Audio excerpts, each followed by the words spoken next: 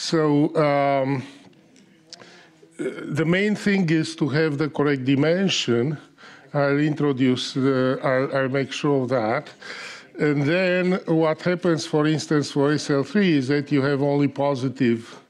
I mean, the negative of a root is not a root.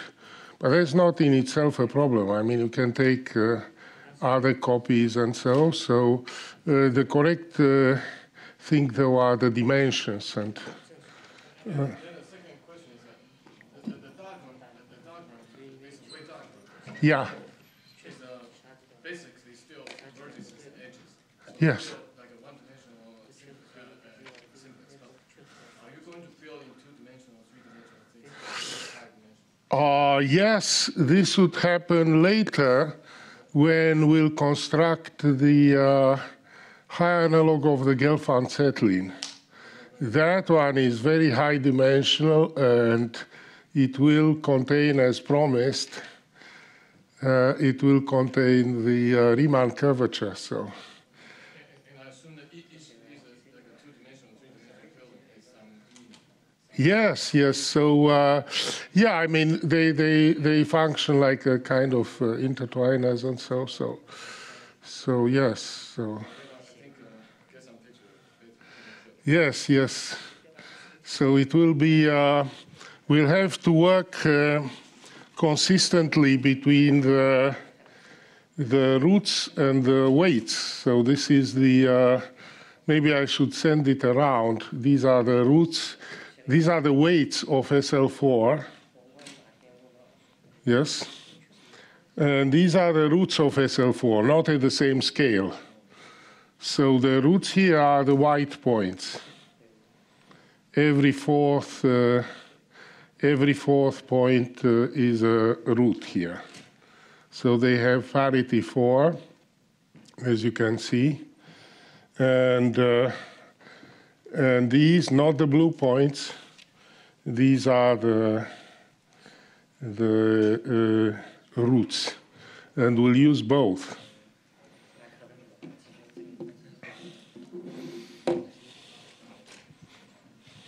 Thank you for the questions. Very good. So we should start.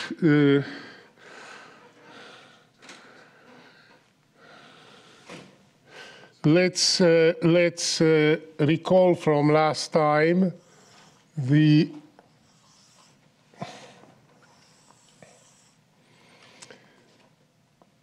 roots and weights of SL3, which are nice and easy to draw. You see, you can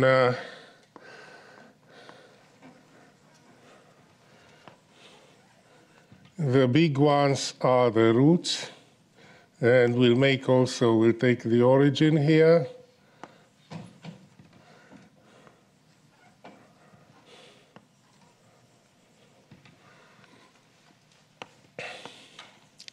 So this is the weight,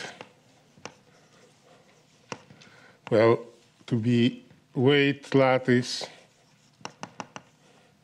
and this is a root sublattice. Recall that the weights were the eigenvalues of representations. So this is, we are here in the case SU3. And these are the eigenvalues of the adjoint representation, which is important because the adjoint acts on the other ones. Yes, so when you act with an EIJ, you translate with this root. So even if you have if you had, for instance, your here, let's draw very simply one of the a typical set of weights. So this is V, which is C3. Yes, when you move here, between them you move with a root. So when you act with an element Eij, you move with a root of Eij, which is Hi minus Hj. Now, the fundamental theorem that we're going to use here is a theorem due to Hermann Weyl.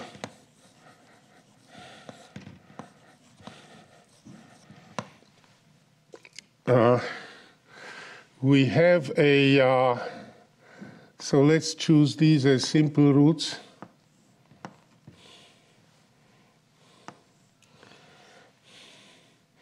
And this would be what's called the Weyl chamber now.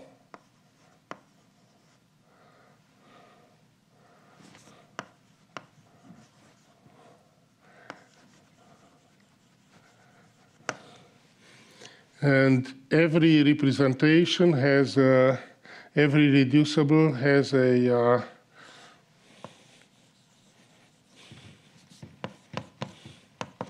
irreducible representation has a highest weight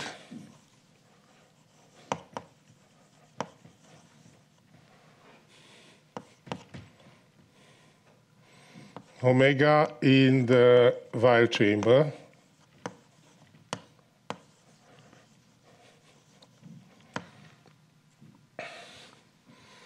And we have here this example. This would be the one corresponding to E1. And E1 as a weight, this would be, if you remember from last time, this would be 2 over 3, negative 1 over 3, negative 1 over 3. This one corresponds to E1. Corresponds to E1. And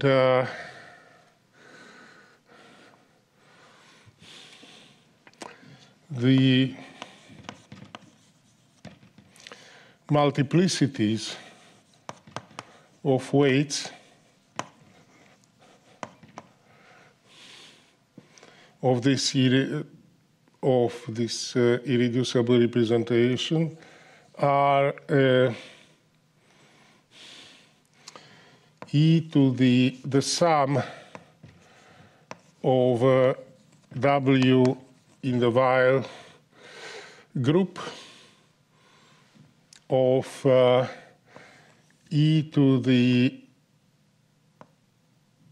W of omega plus rho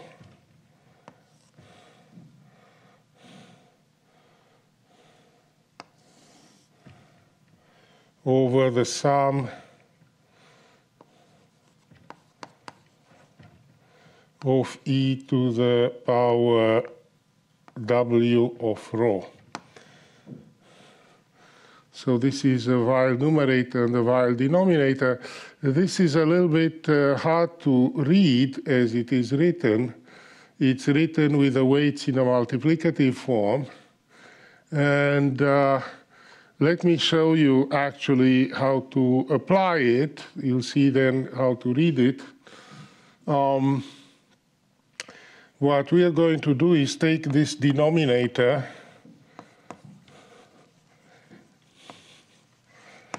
and there is here something which which we should introduce. There's epsilon of W, where epsilon of W is a sign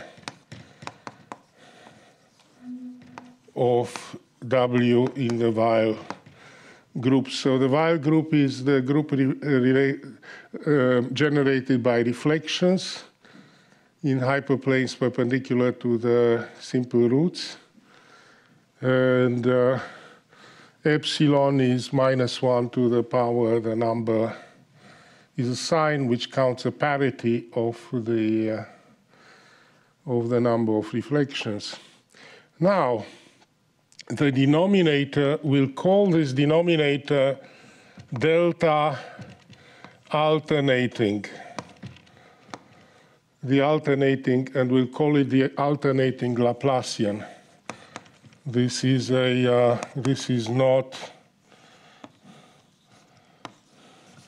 something used in the literature, but this is how we are going to use it as an alternating Laplacian. What it does is it takes, so in the case of the,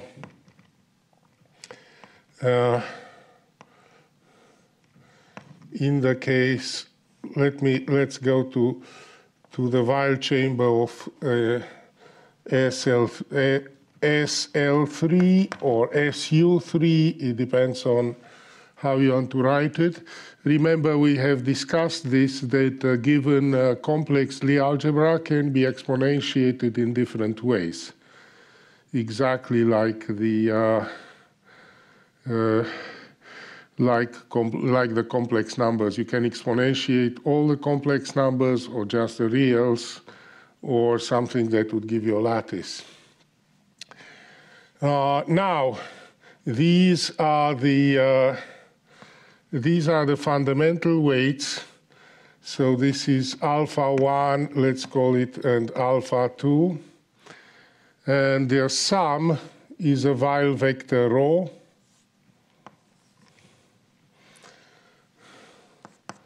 Sum of fundamental weights.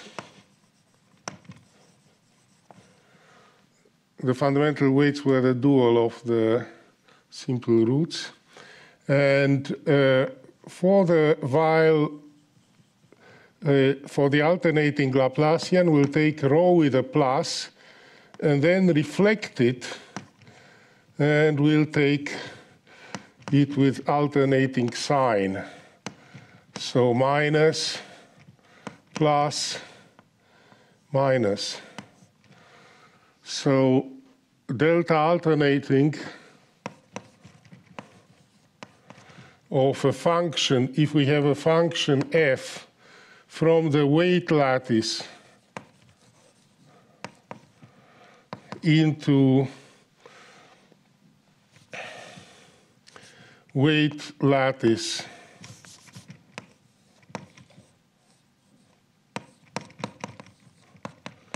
into, let's say, C, then delta alternating of f is a sum of neighbors, is the alternating sum of neighbors of rho neighbors of W of rho. So the Weyl group applied to rho neighbors, exactly like here. So it's a sum. So delta alternating f at a point x is a sum of f of x plus W rho. And here the sum is taken over Weyl group element with sign epsilon of W. So it's the sum of these 6 neighbors in this case. And let us see what happens here. Let's not crowd our drawings. So let's see what happens here for the, so this is, here multiplicities are, these are multiplicities of weights. Remember that the weights were giving you eigenvalues of the diagonal. So they appear with multiplicities. And now, if you place your, for instance, if we take this element here, we take this to be x, and we compute delta alternating of the multiplicity function. So this is a multiplicity function of the adjoint delta multiplicity of delta alternating of multiplicity at the point x. This is a sum. You can see here this sign is plus, this is minus, this is plus. Yes? So it's a sum of neighbors. And this sum will be, as you can see, will be equal to 0. Yes? So is equal to 0. And of course, if you place it in the center or anywhere else, the Weil theorem states that this sum is equal to 0, except for some obvious points. Namely, if you place your x, for instance, here,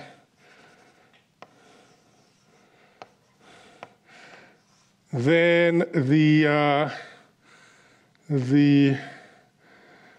no, this is still, wait.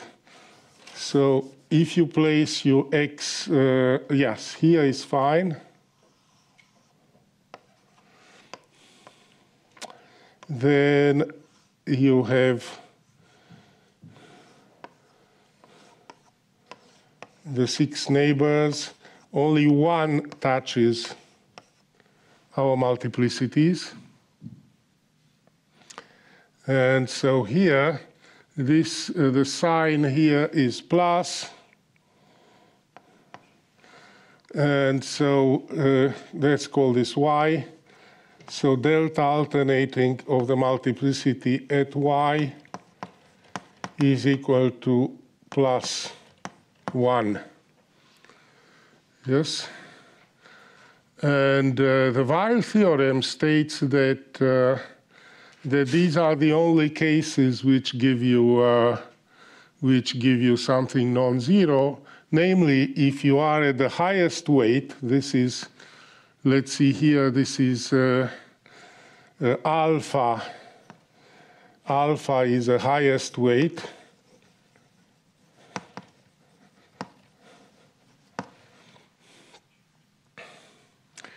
And you go at alpha plus, so this is here alpha plus rho.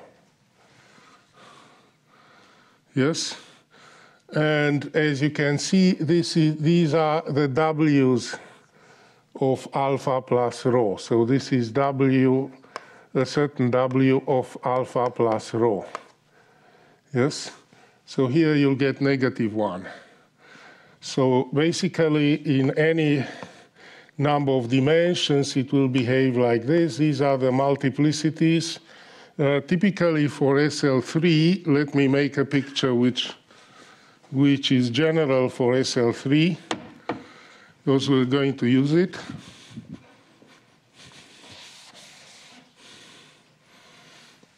So for SL3, the picture that appears is this. So these are multiplicities of SL of an E-rep of SL3.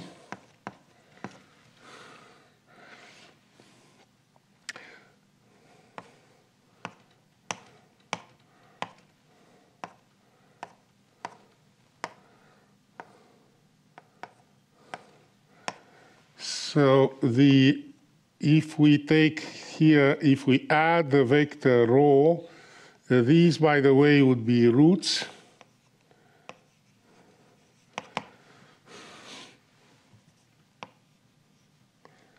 This is a root. And so the alternating Laplacian is this.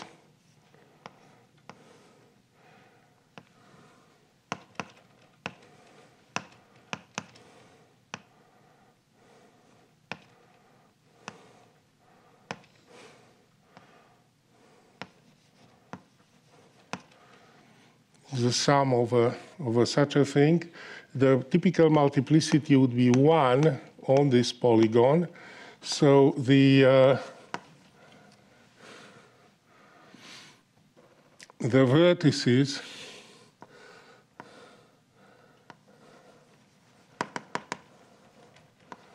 of the polygon,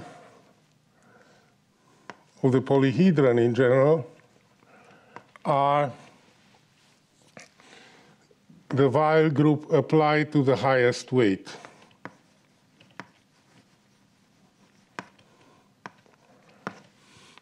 The highest weight would be this.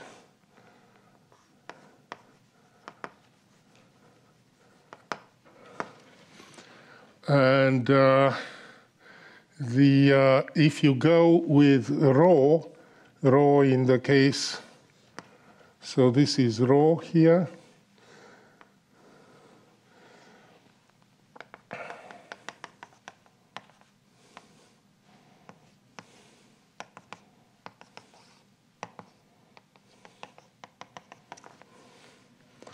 Then you will get that at these points. So this is some W of highest weight, let's call it alpha. You see this lies in the Weyl chamber.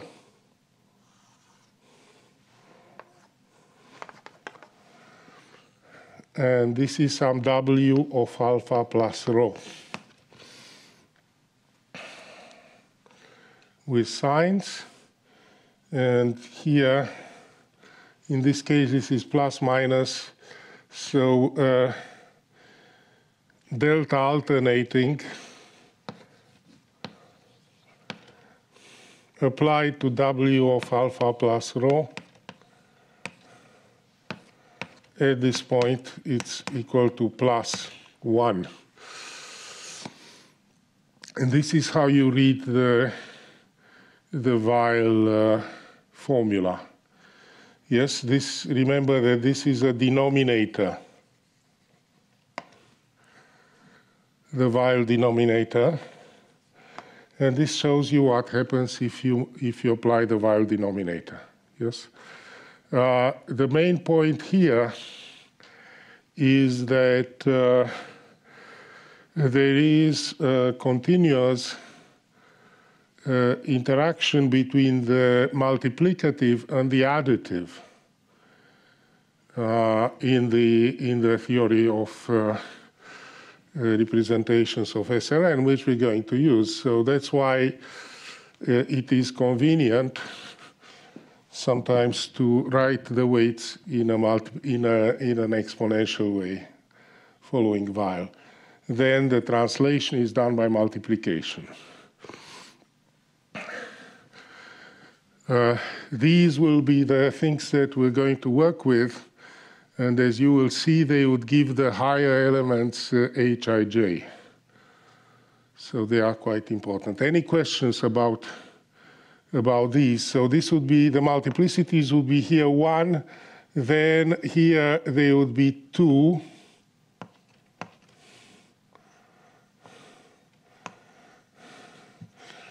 And inside here there would be 3.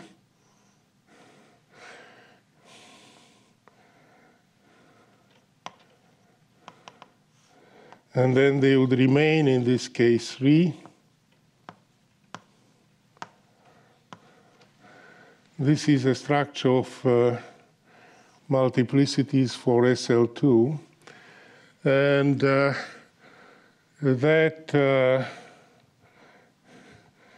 Weyl formula as a generating function was expanded by constant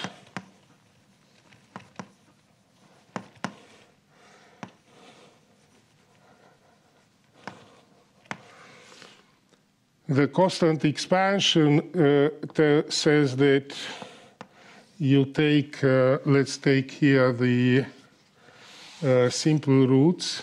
Where do they appear here? Do you see this? This is the place where you find the simple roots. So take the simple roots.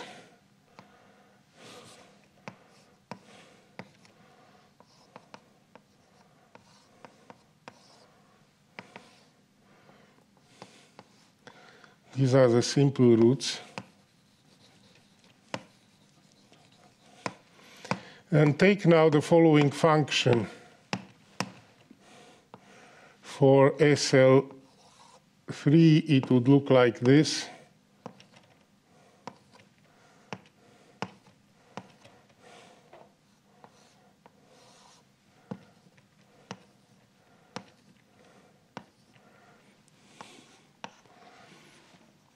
And so on. So this function is k of alpha is equal to the number of ways in which alpha can be written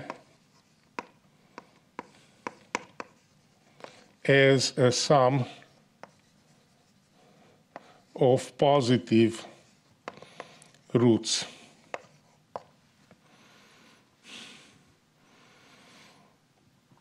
And typical for here, for SL3,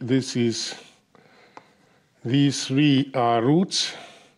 And you can write this point either as, so if this is R1 and R2, then this is either R1 plus R2. This is, let's call it R12. And R12 is R12, but it's also R1 plus R2. So the number is 2. It can be written in two different ways, and that's exactly the number 2 from here.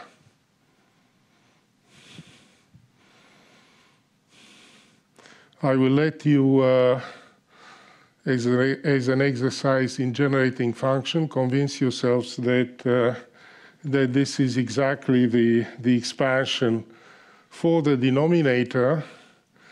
And so we have the formula that the multiplicity function is a sum of rho while over the while group as usual of epsilon of w times w times the translation. Let's write it now like this, the translation by w of rho plus alpha of the function k.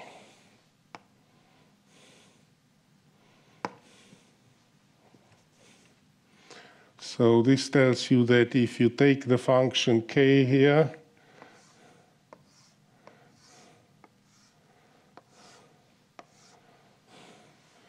and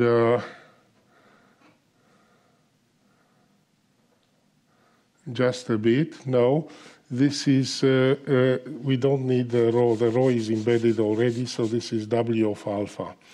So this tells you that you take here the function k,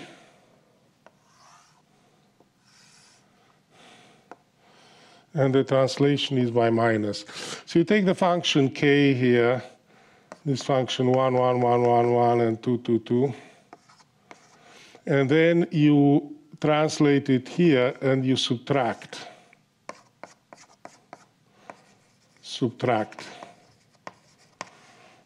this translation at this corner. And then you add it again, you subtract, you add it again, you subtract, yes?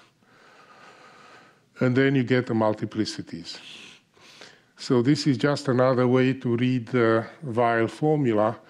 As for myself, although there are all kinds of ways to find these multiplicities on a practical basis when you work, the easiest way for me is to apply directly the alternating Laplacian. Namely, you you know that on the outside, so on the span of the, so this is the convex span of W alpha of the Weyl group times alpha. This is alpha here. So you know that here there's a 1, which you can also prove. And then you simply find that here it must be 2 because you just apply the alternating Laplacian. The alternating Laplacian is 0 everywhere except at these special points in the numerator.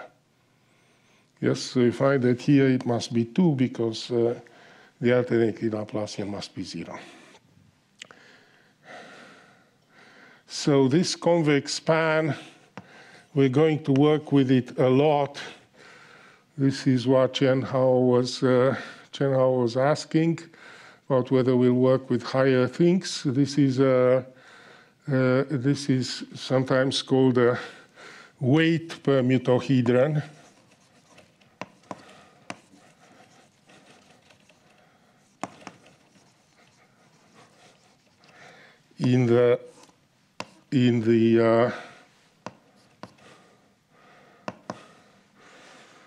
In the current literature, we'll call it simply a hex. We're going to work with it a lot. If you turn on the convex plane, it means a convex hole? The convex hole, yes. We'll use it, we'll be very specific about what we use. Sometimes we'll use just these vertices, sometimes it's, but normally the convex hole, yes. The hex.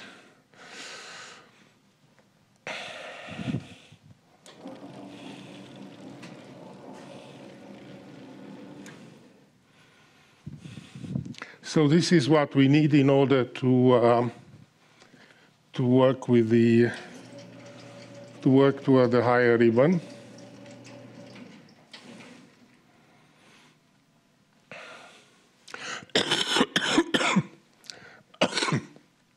The problem is that the multiplicities as written there are a big alternating sum. The Weyl group can be very big. Let me lower it here and mention it just as a,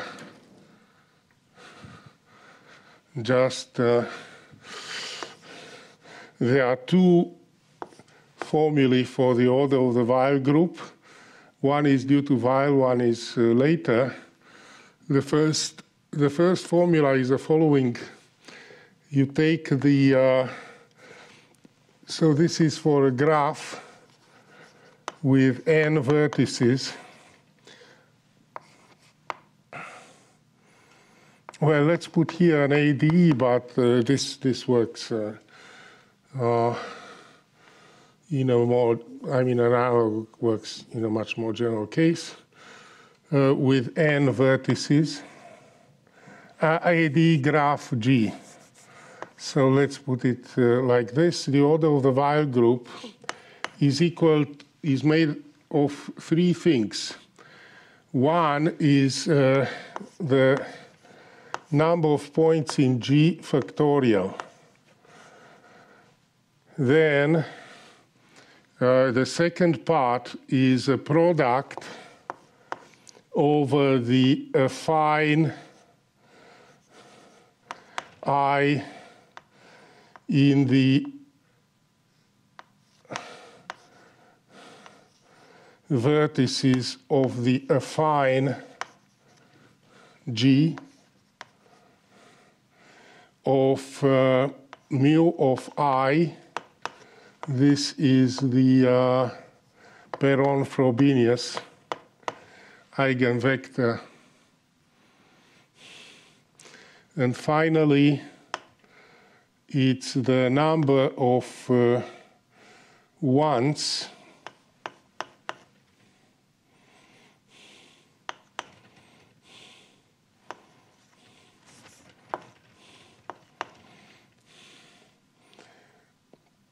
in the vertices of the affine G for which mu of I is equal to 1. These form in various ways a group. They form a group either if we view our graph as a subgroup, they form the center of the Weil group, the center of the Lie group built on it. And they also form the quotient between the weight lattice and the root lattice. The weight lattice is a group with addition. The root lattice is a sublattice. And the quotient between the two is exactly this. So this is this part. So this is a dimension of this. So this is center of the Lie group. And this is also the roots, the weights over roots.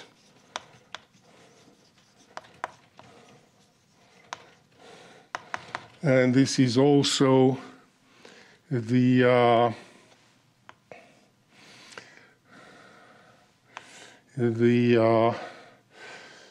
characters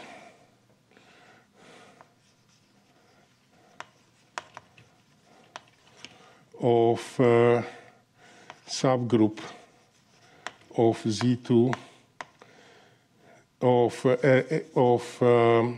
SU2 in the Mackay correspondence.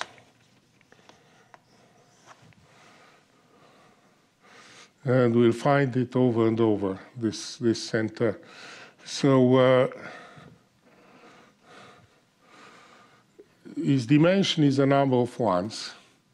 And here, these are the vertices of the affine. So let's compute one so that you can see, for instance, for E6,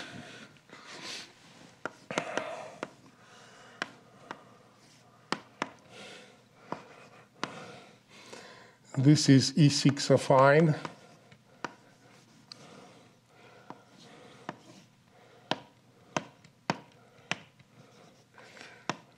And the Perron eigenvalue, the Perron-Frobenius eigenvector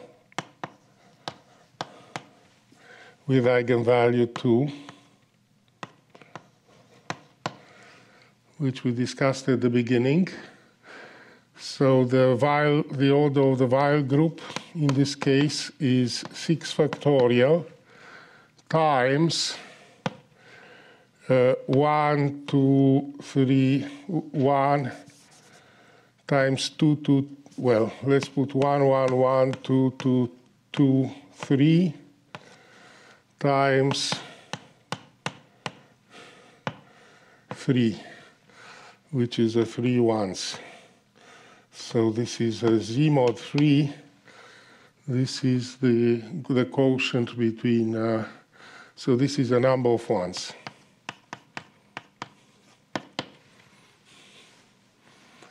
And in this case, the roots over the weights are Z mod, the weights over the roots are Z mod 3 in this case.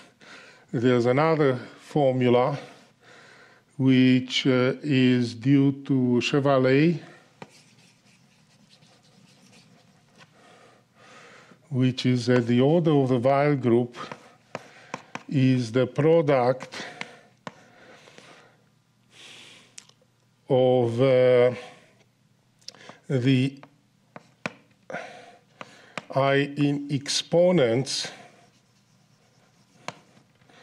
of G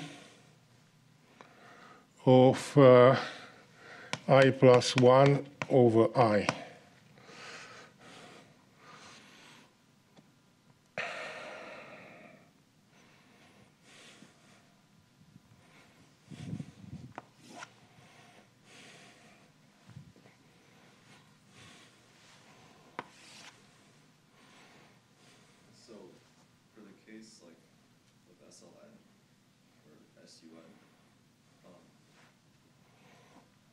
Yeah, so Yeah? Like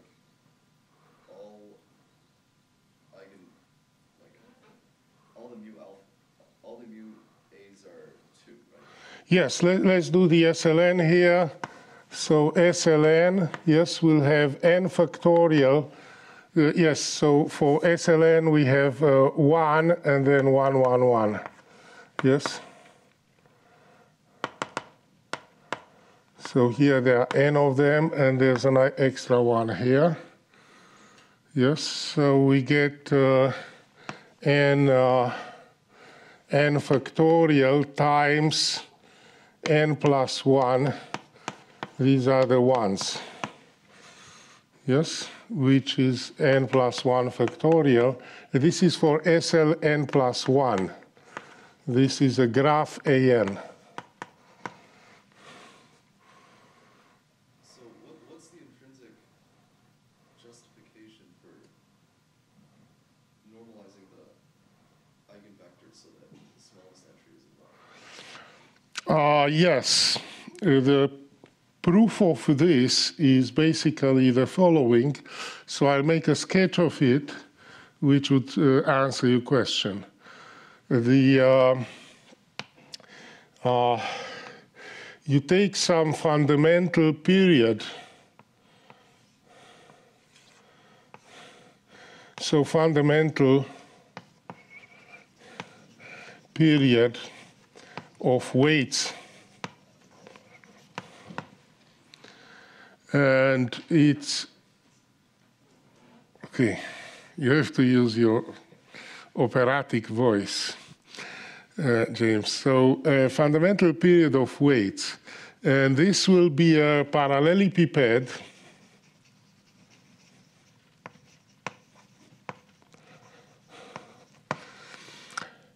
and it will have in the direction of the fundamental weights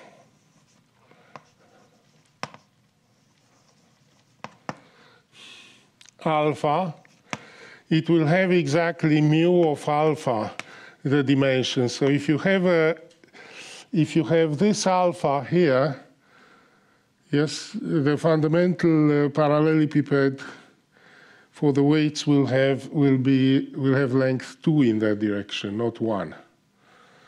And you can so you take this mu of alpha.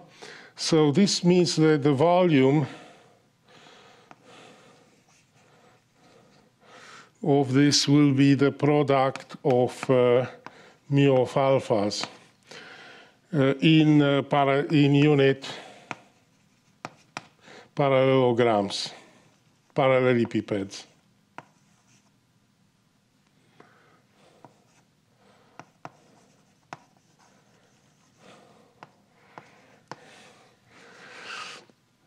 And then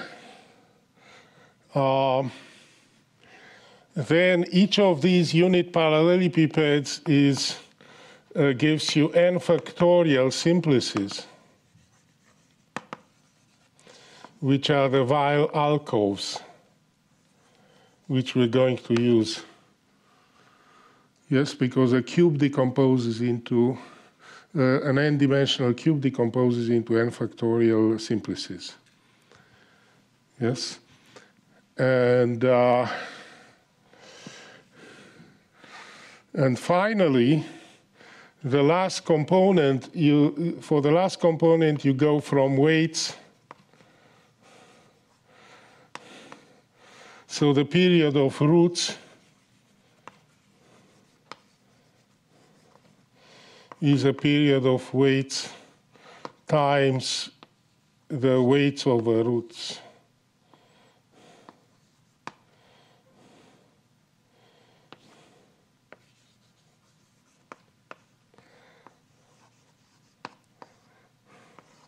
Weights lattice over roots lattice. And then you do, that's, in the end, that's how you count the order of the Weil group. So the period of roots is bigger, you see, In this case, you have a period of weights, which is basically it's 1 by 1. Then you can take here. So this is a simplex of weights for SL4. You can take a period of weights, which is something that goes from the center to this corner. Yes? You see as a parallelepiped here. And this has dimension 3. So this should be 4 factor. Yes, it has 1, 4, 1. So it has 6 things. We are in A3. And then here the ratio between this, the unit period here is it's different. This is you can see here the unit period of weights at the top and the unit period of roots underneath. Yes? So actually, if you're interested, this will be exactly the higher ribbon. This here will be the higher ribbon, and this would be a higher diagonal of matrices. And so that's the last term of this expression. Yes, this one is done by some Betty numbers. It's a bit more abstract, the proof of the other formula. Very good. So let me. So I think we have prepared this. Next time we'll do the analog of the projection formula that we did for the usual ribbon.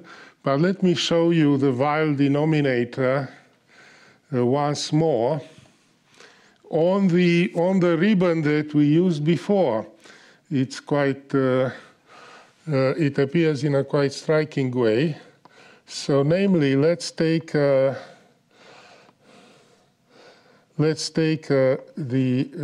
ribbon that we had before. Let's use here. So this is level 0, 1. I think we'll use a D4, which is quite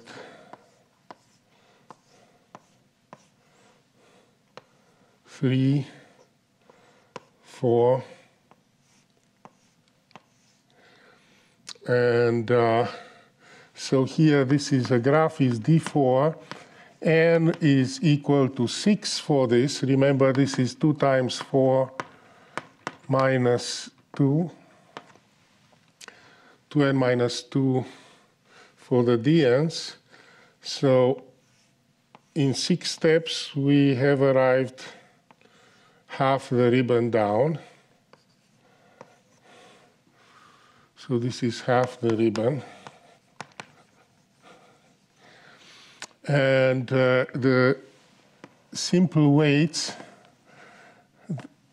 the simple roots are these 3, and then we go Coxeter minus 1, so this one here. So these are the simple roots.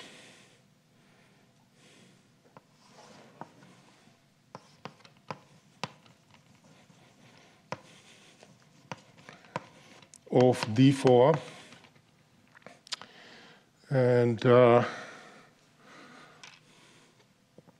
now what we can do is take a, what we do is we take the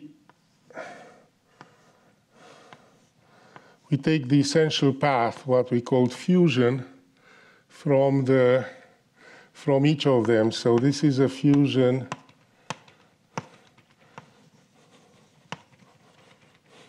from this kind of point, and this is a fusion from the triple point,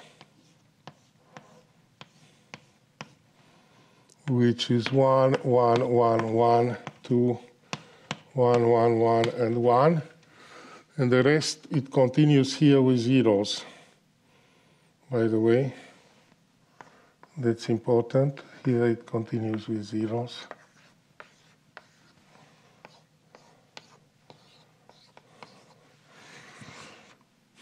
And then it goes to the negative. And now we add this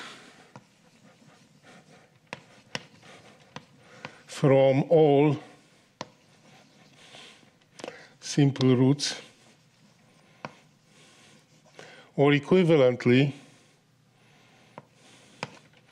from rows 1 and 0 and 1. So what we'll get is the following. You see we have here 1, 1, 1, and here we start also with 1, and we'll write here 1 plus, we'll write here 4, which is 1 plus 1 plus 1. This is 1 from itself, and these are from above.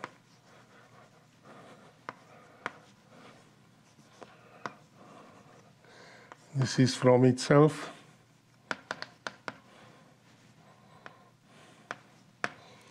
So these are essential paths starting from these 4 points. And then we continue biharmonically. This is 4, this is 3. This here is 9 minus 4 is 5. This should be 2, 2, 2. This is 1 again.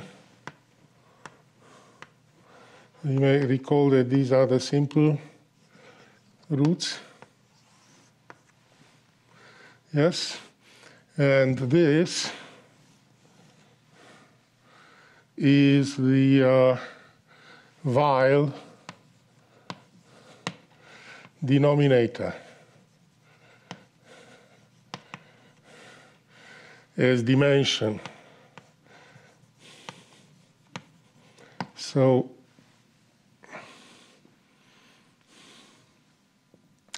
the dimension formula is that the dimension of alpha is exactly the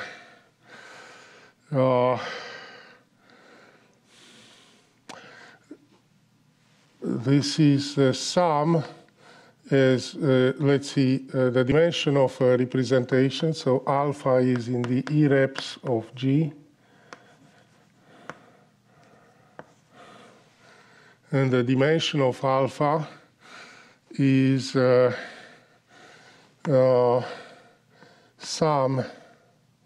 is a product, excuse me, of all the Weil group elements of the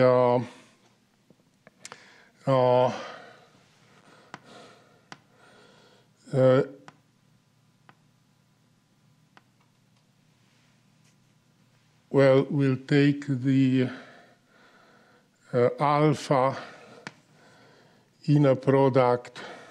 So let's write first the denominator while in W, and it will be, let's write it in the following form. The distance, so it's a product of the distance to, since we have only 1 minute, the distance to the Weil mirrors from the trivial representation. And here we have the product of the distance to Weil mirrors from alpha. So this is a Weil denominator, and now we're going to just add to this, for instance, 1 irreducible. So we'll add here plus 1. This would be plus 1. Please use a different kind of marker. This would be here plus 1, plus 1. This would be here plus 1, and here this would be a plus 1. So the product, so the dimension of the representation alpha, which is here in red, is a representation which has this as fundamental weight. The dimension is